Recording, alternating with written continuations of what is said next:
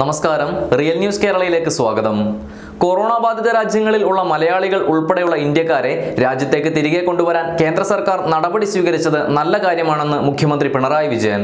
Corona ബാധിത രാജ്യമായ ഇറ്റലിയിൽ ഉള്ള വിദ്യാർത്ഥികൾ ഉൾപ്പെടെയുള്ളവരെ തിരികെ കൊണ്ടുവരാൻ സംസ്ഥാന സർക്കാർ നിരവധി തവണ കേന്ദ്രവുമായി ബന്ധപ്പെട്ടിരുന്നുവെന്നും മുഖ്യമന്ത്രി സൂചിപ്പിച്ചു.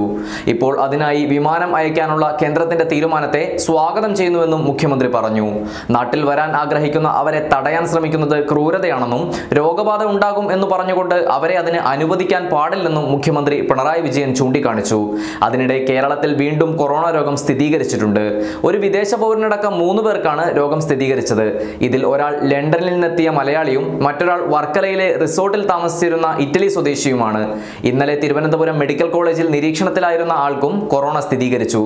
ആലപ്പുഴ വൈറോളജി ഇൻസ്റ്റിറ്റ്യൂട്ടിൽ നടത്തിയ പരിശോധനയിലാണ് വെള്ളനാട് സ്വദേശിക്കും കൊറോണ വൈറസ് സ്ഥിരീകരിച്ചത്. News desk real news Kerala.